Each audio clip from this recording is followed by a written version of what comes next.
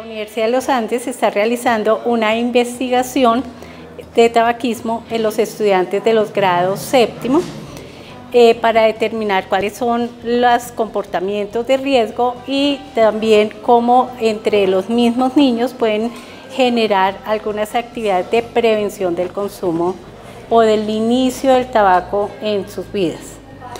Ha sido muy enriquecedor, son supremamente organizados, muy cumplidos.